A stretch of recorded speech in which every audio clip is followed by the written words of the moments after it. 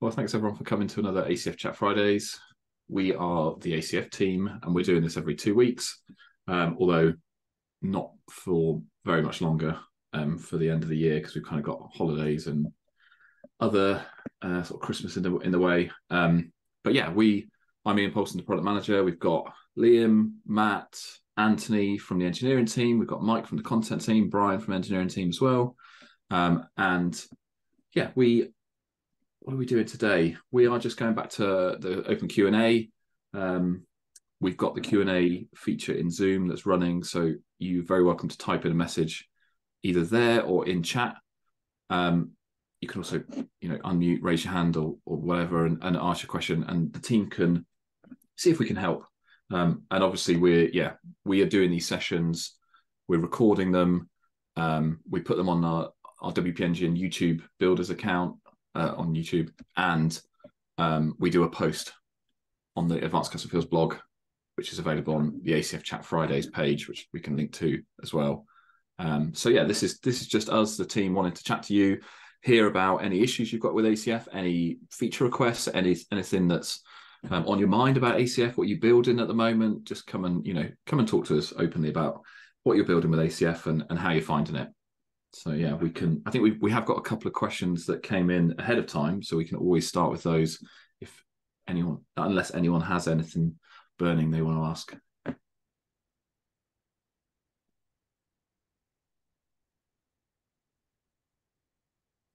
Right, what have we got? Liam, do you want to see what we've got in the hopper, as it were? Yeah, sure. We did get one question ahead of time, so we can start with that if we don't get let's start with those. in chat. Yeah, we've got two from Fabian. I know you're here as well, so we can get started answering those. Sure. So Fabian's first question was, I've created a custom publication type called products. I've created custom fields that I use to customize my product page, and it works very well. I've also created a relationship custom field, which should retrieve similar products that will be displayed at the bottom of my product page. But I can't use this field in my similar products block.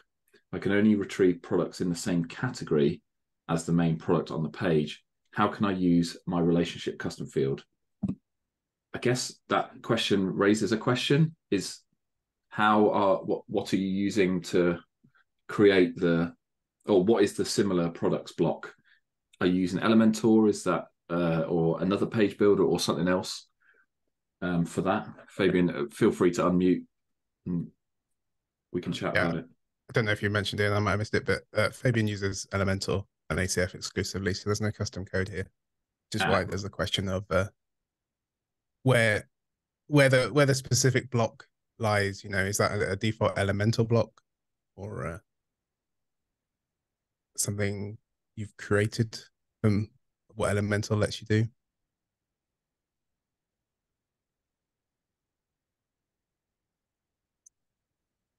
I think probably regardless of your answer, it's going to be an Elementor specific question that it's best off asking those guys. We had a quick chat in the team. Obviously, none of us are pros when it comes to Elementor, but we think that if it's blocking you to only the current category, that's got to be an Elementor behavior somewhere, because it's not something that ACF does natively or anything like that. So it's probably a question for them. Yeah, I wonder. I mean, I've posted a link now. I'm not sure if that actually fully helps, but it might be something that Elementor, they might have components that allow you to change where the selection is coming from, and if they can plug that into an ACF field. But yeah, I would say that is a Elementor question, because I think we say it quite a bit, but obviously ACF is very much positioned around defining what data your site needs, filling out that data, or allowing your content editors to fill that data out. And then from the perspective of how do you take that data and display it on the front end is very much up to you. It's very much up to your theme, your page builder, how you use the block editor or whatever. It's not necessarily an ACF specific thing or a thing that we are opinionated about. So yeah, I know Elementor does have custom sort of widgets, I guess, for ACF fields, but whether or not they've got that support for the relationship field. So yeah, and anything sort of front end related is more to do with how your tool, which isn't not ACF, but the tool for displaying the data, it does it. And I think, yeah, that question is best posed to Elementor. And Fabian did have a second one. What was that, Liam? Where's that gone? Yeah, I can take that one. Well, I'll pass over to Ant because I got Ant to look at that before the start of Yeah, yeah, this. yeah. So this one was about around product categories. So by default, you get the post type name dash category slash and then the category to get the archive of that category. And it seems like the desire is to have that category be the root, like or be next to the root of the domain. So take out that middle part of it of the URL. I wasn't able to find a good way to do that out of the box because I think that sort of breaks some of the conventions that WordPress core by default does for like taxonomies and post types. But there is a one way that you could work around it, assuming that you don't have thousands of these categories that you need to make. You could make a single page dedicated to being the root of that category. You would name it maybe the same or similar. So then that page, you would write a loop that would go through your archive for that category. So it's a bit of a hack, and it doesn't scale past, doing maybe dozens of them, but it could accomplish the goal. But yeah, not out of the box. I don't think you can do that without breaking things. So Yeah, maybe there's a plugin out there. I don't know. And again, it's kind of outside of ACF's wheelhouse because even though we allow you to register custom post types, and we kind of define some basic structures for URLs and archive URLs, anything custom is definitely not ACF territory, and it's probably plugin territory. I mean, I was looking at this one earlier. Yeah, that might help. And I saw another one. There was like a permalink, post type permalink plugin. I think you could even search post type permalink, and they have more granular options for post types. But I just don't. I'm not confident though that one yet has like category specific, because it's mainly for if you wanted to have different rewrite rules for each post type. So there are a few options out there. Yeah, redirection. That's a good one. Some background there. If you think about how WordPress internally works, right? It's getting a URL, and that's the first thing it sees. So it then has to work through all of the possible rewrite rules that it has saved. So that's posts, pages, categories, and things like that. And so it kind of works through sequentially those. And if you registered something that was on just / then you would break the ability to have posts and pages. So you have to have something kind of smarter that's sitting in between, which is why these plugins do that. Something that figures out what the request currently is and then passes it to either posts or pages or categories or whatever else you've configured. So yeah, that's why it's a technically complicated thing. It's just the way the rewrite rules work inside WordPress. And that's where like having just a dedicated page for each one is probably the safest thing to do, because you're not getting in the way of like core functions. You're just kind of defining a page and saying loop through all the categories, all the items for that category. Cool. We've got some questions in the Q&A now, so we can move on to those. I'll start with John, who asks, I'm increasingly having clients who want the ability to manage and build templates themselves. I love how ACF, I assume it's a typo there, and Elementor make it easy for them to do that, but it only works on some ACF features. Are there any things in the works to make this kind of integration more for WordPress builders and base WordPress? The problem with this kind of question is that we can't build anything specific to a page builder. We kind of have to rely on them to build the ACF integrations. We try and make it as easy as possible for that. And ACF it's as if you develop with it, you'll know it has hooks and filters everywhere to make that easy. But when it comes to the specific page builders, the moment we shipped any code that was dependent on a specific page builder, then obviously we'd be chasing our tail basically on every single release they do, every WordPress release. It's just not viable really for ACF to do any code there. So kind of the question there is better suited to Elementor or whichever other page builder you want to use on the kind of features you want. We have a pretty good relationship with a lot of them. So if there's ever anything that they want to do that they can't do, then they can reach out to us and we can see about deploying the things that we need to do to enable it for them. But yeah, it's definitely a question for them rather than us. Does that help, John? Yeah.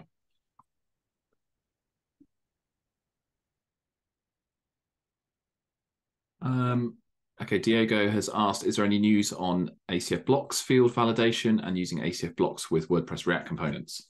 And those are two features that we've been working on. They are going into hopefully the next major release of ACF, which is ACF 6.3. The first part of that is, I'm going to say that. Yes, okay. I mean, maybe I'm misinterpreting that using ACF blocks with WordPress React components, because we've talked about using, if you're using a headless type setup and you're building front end components to display the data, we've talked about using those components in the editor as the preview rather than having to rebuild your component as a PHP file. And if that's what Diego's referring to, then that's potentially going in 6.3. I'm raising my eyebrows at you, Liam. Is that correct? We are doing that still. Yeah.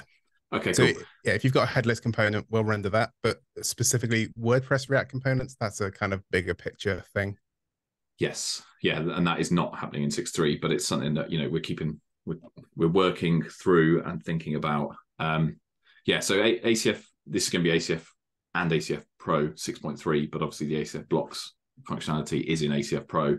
That's going to be coming. We're rapidly approaching holiday season, end of the year. We are not going to be doing a major release just before Christmas and people go away on lots of holidays. So it's going to be Q1. Now we've got a lot on our plate at the moment, and those things are quite big. So they're not, that release is pretty chunky. So sorry, it's probably not the best news, Diego, but yeah, it's not coming this year. But it is top of mind, and it is top of mind for you too. Yeah, it's in progress as well. The field validation stuff that we've got the UX for is looking really neat. I'm looking forward to shipping that. It's been a pain point for me back when I was in agency life, so fully understand how important it is to get block validation working.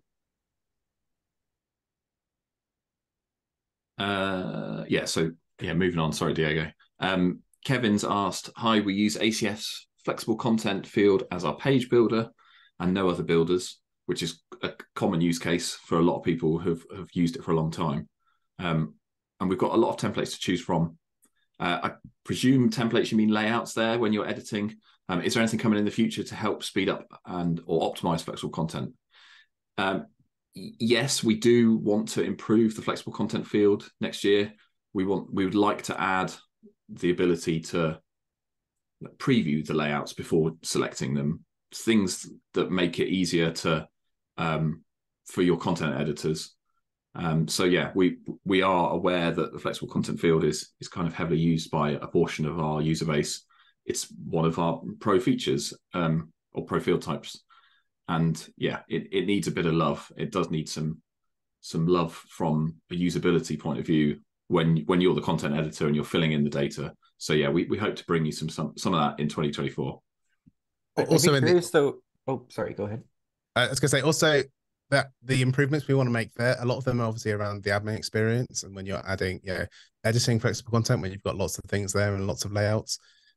Dale, our designer, who's not here today, has been sort of pitching some stuff to us to improve that generally for all fields, to try and kind of, I know basically when you load an ACF field group, it loads the entire DOM right now, and we'd like to get rid of that and make it only load things on demand. That would be the biggest improvement we can make to ACF admin performance, I think. So hopefully that can happen next year. And I was just going to ask if you can leave a comment in the chat or even unmute yourself and say, but I'd be curious, like what are the parts that are slowing you down? Because like, is it that you're like clicking to add the layout and you've got too many layouts to choose from, and it's just like you're just seeing words and you don't know what they're associated with? Or is it that like you want that pop-up to not be part of the button? Or I'm just curious if like there's some friction in creating the content right now. Yeah, excuse me. I think there's just so many different builder elements that we have that allow different layouts, layouts inside of boxes, boxes next to boxes. And it's just what Liam said with the DOM, it just loads the entire thing. So the actual HTML that loads is probably like 8 to 10 megabytes. because there's just so many options. So if it only loaded what was requested or being added, that would obviously speed things up quite a bit because there's not so much stuff for the entire page to download. Yeah. Yeah, And cool. Kevin, Makes that is when you're editing, when you are in like the ACF field group, that you're editing that and you're changing, you know, the layouts, what fields are in which layout, or adding new layouts, rather No, than it's actually the opposite. Like I have no issues. Like I understand that, you know, when I'm building the site for my client to be able to do, it's okay that the building of the actual layouts, that is actually pretty fast. It's when they go to add a new page and they're looking to build it out, add a text block, add a quote, add a collage, add a media gallery. Like there's just so many things that's the part that, you know, we get, you know, some 502 errors and things like that from trying to submit the amount of information that we have. right. Okay.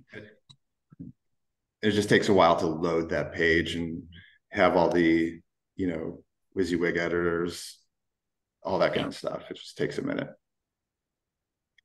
Yeah, that is definitely a performance issue that we kind of are aware of. I mean, it happens with not just the flexible content field type, but if you have, you know, a post that when you edit the post and you've got 200 fields on that post to define data about that post, you're loading 200 field inputs in the DOM, you're getting all those values from the database, and you're writing them back to the database when you hit update post. So from a performance wise, yeah, it's flexible content is probably where the issue is like the light is shone on it more, because people have lots of layouts and lots of fields within the layouts, and then obviously the client can just be like, well, I want that layout and now I want 100 of them, and then it just can go crazy. So yeah, we do need to look into that. And I think yeah, I think it's a tricky one though, I think, because obviously it's using WordPress and adding fields to the WordPress edit screen. And I think, yeah, we need to do some work on the performance optimization. But so, yeah, duly noted, Kevin. I appreciate you calling that out as well.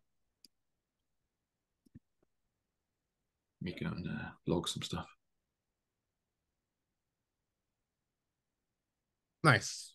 Brian, I will grab your question next, which is having some issues with ACF blocks not outputting things like line height and appearance on the front end, although it appears to work in the back end. I registered support in my blog.json file, but does this need to have its own class variable in my render.php file, which is the block template? This is a good question. Basically the way WordPress works in the block editor is whenever you click any of those supports that you've registered, the fact that you've registered the support in your blog.json means it's available in the first place. So that bit is working correctly. But WordPress will dynamically apply that to the wrapper that outputs, so you see things live, which is why in a lot of our block examples, I know Damien from DevRel is doing a demo on making a slider block, I think next week.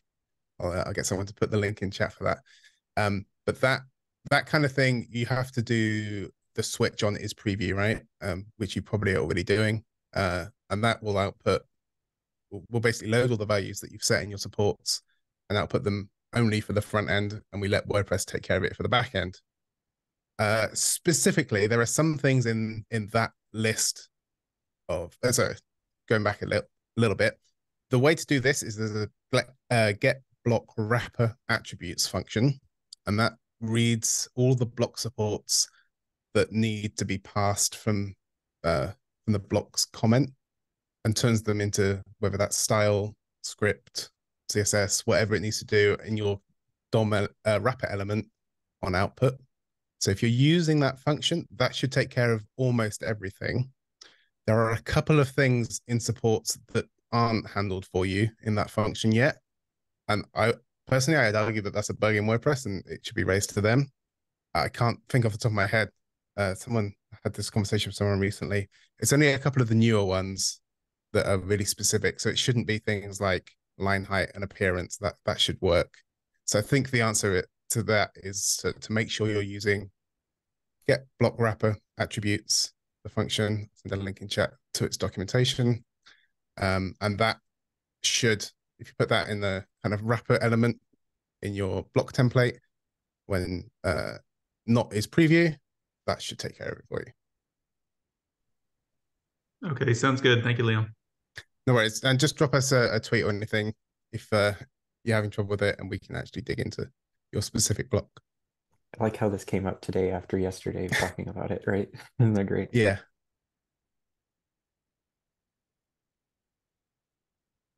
And as far as for those experimental ones you were talking about, any tips and tricks to get those to output on the front end? So you'll have access to their values that are stored in the block comment in the data variable. So you just have to, if there's anything that doesn't get output, you just have to manually read that data attribute and figure out what you need to, whether it's a style that you've got or whether you just want to do it as an inline style. But yeah, everything is available to you in the data variable.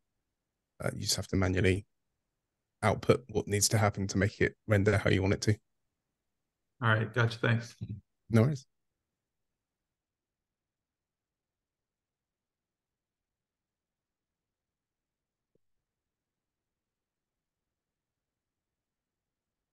No open questions.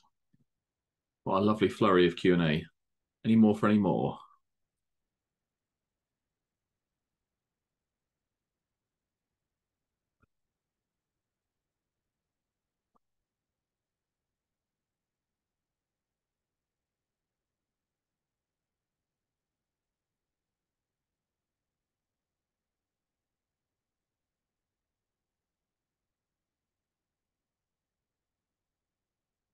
I'll just quickly say as well, Kevin, I've added your sort of your vote, as it were, to our internal tracker for the performance improvements to the flexible content field.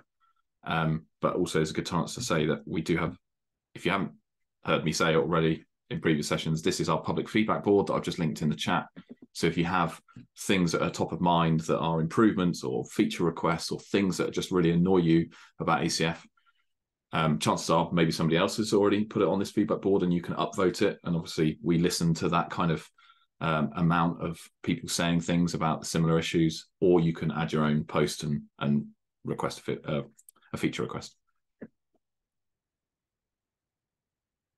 And we have got another Q&A question from John, who I am jumping into ACF and modern WordPress development, and our team is used to the pattern of creating custom blocks, register them, and build pages by adding the required blocks. I don't understand what is the configuration difference between the block.json and the options that can be set when registering the component in functions.php. Currently, my block registration just does a glob search of all the blocks on the blocks folder so that I don't have to register every component individually. Is there a better pattern for going about this? It's a wrapper, isn't it, Liam? On the registering from the block.json. So you can actually define all of the pieces inside of that function the same. You can technically, but we wouldn't recommend that purely because if you have block.json, there's a whole bunch of extra stuff that gets passed. Things like WP defined assets, which is how you load scripts and styles. That's really difficult to do if you do it in the PHP way, which is why we don't really talk about just the PHP way anymore. When you say registering the component in functions.php, do you mean, are you using register block type or ACF register block type there?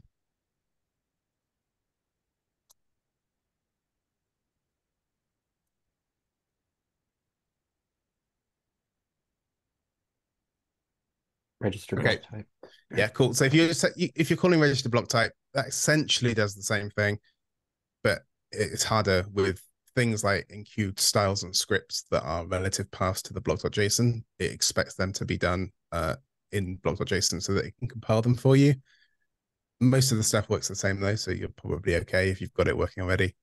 As for, is there a better way than just glob searching on the blocks folder? I don't think so. That's the way I would do it.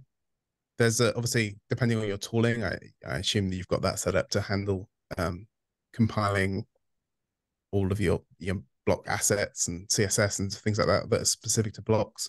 We have a blog post coming soon, I think, on how to do that in a kind of sensible workflow. I will make sure we tweet that out. So if you follow us on the, well, not tweet, what's it, post on X, I gotta get used to that now.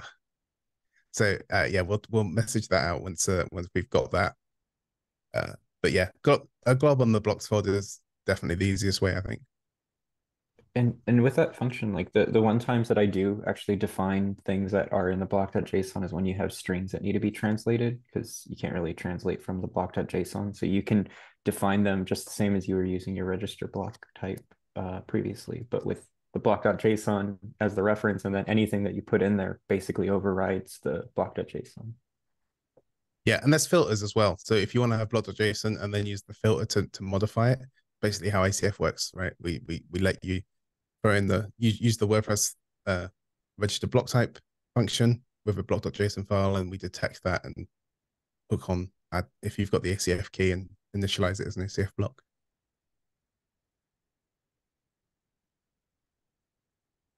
But that generally the way you've got it set up, it seems like a sensible way, and it's the way I'm seeing a lot of agencies going towards now. And general builders, you know, they get a library of blocks that they want to use, and they can just drop them in to their project for each one.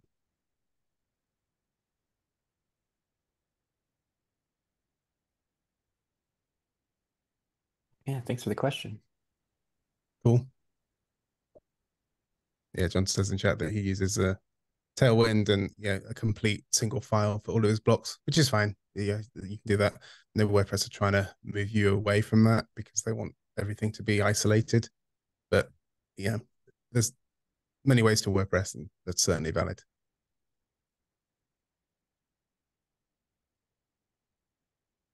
It's not an ACF Chat Fridays without one of us saying there's many ways to WordPress. So ACF is here for slogan. Yeah.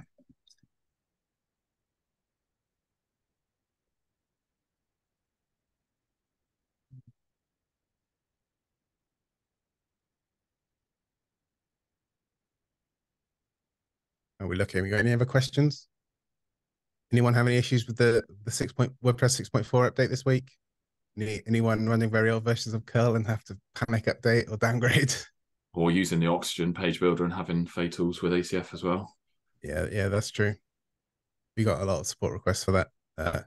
If you were affected, then Oxygen patched that and you can update it now just on the off chance. I think it only affected 2021, so it's a very much limited subset of Oxygen users, but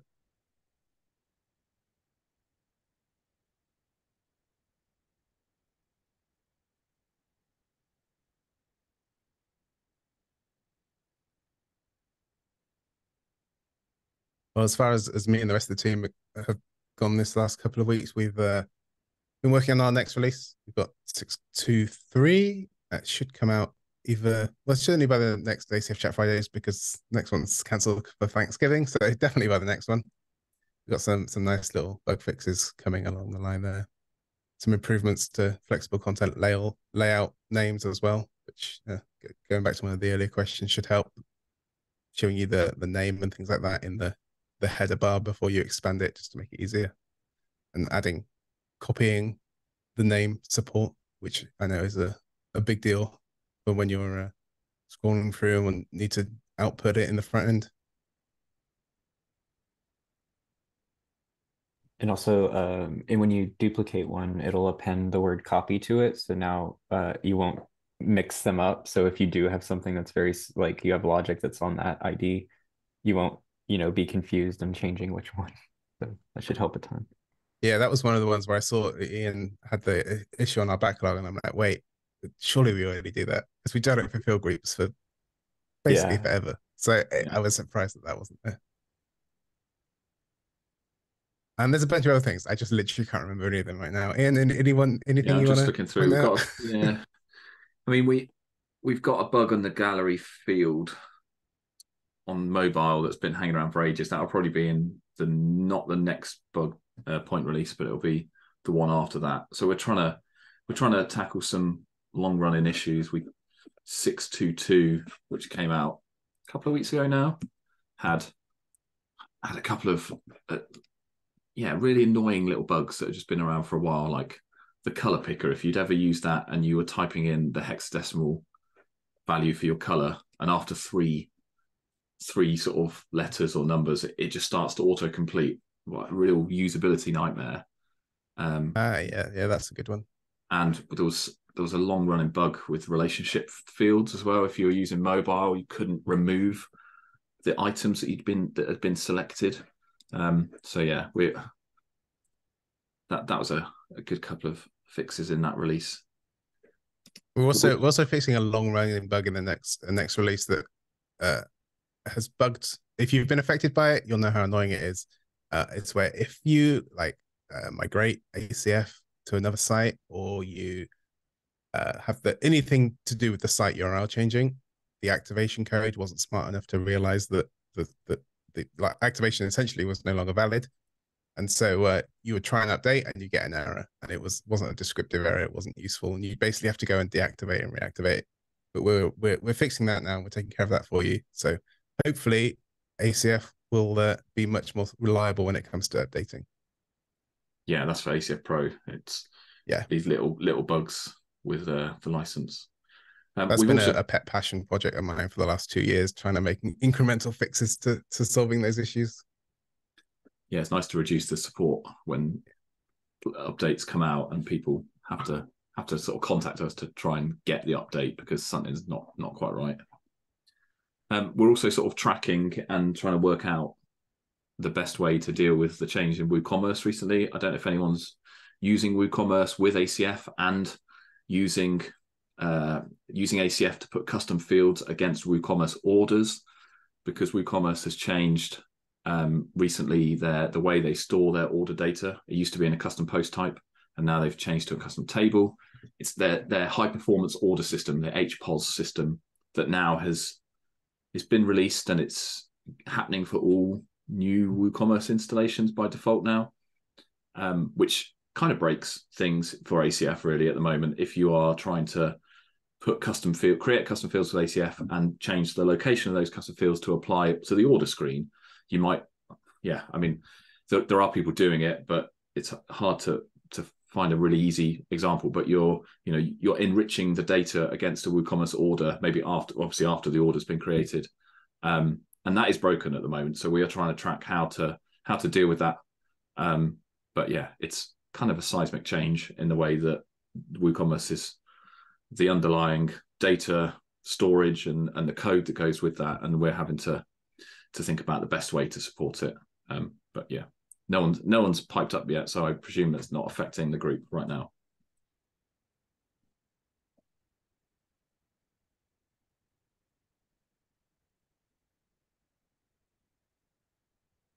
What are we doing for time? We've got 10 minutes left. Any other questions?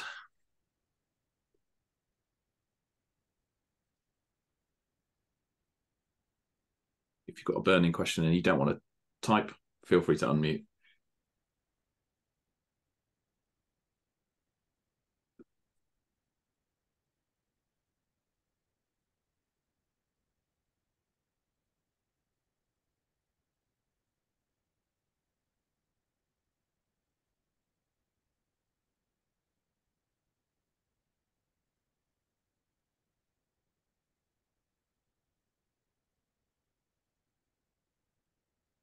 So I think we could probably start to wrap it up. I think, as we said earlier in the session, there's not many of these left. The actual next one before the end of the year is December the 8th. So we'll probably either send an email about that. If you're not subscribed to the newsletter, please do that. You can do that from, let me just get the links. You can do that from the bottom of the Advanced Custom Fields website homepage or in the footer, and we'll shoot an email about that. I think it will just be potentially a general Q&A. I don't know if we'll have anybody back on to talk about anything, but if you've got suggestions about, if you came to the last time session, which was Jason Barl from WP Engine, who talked about WP GraphQL, which is kind of a different way of doing sites with data that you need to get out, maybe headless sites. It's an alternative to the REST API. If you caught his session, we do topics or special guests, different plugins, people come in. So if you've got any suggestion, something that you want to you'd want to see us talk about from an ACF related stance.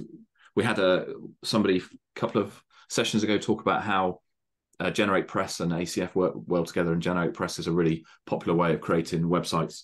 And we spoke to the Generate Press guys, and they hopefully will come on Chat Fridays in the new year. So if you've got like another thing like that, if you really want to talk about how Elementor works or the tool that you're using with ACF, and you want us to try and do a kind of a crossover show, just please, drop us a message or drop us a tweet, and we'll try and make it happen. Alrighty, well, I think, let's give everyone some time back on Friday morning, afternoon, whatever time. Thanks for coming as usual, and we will see you on the 8th of December. Thanks again, and have a lovely weekend. See ya. Thanks, everyone. Thanks, y'all. Bye.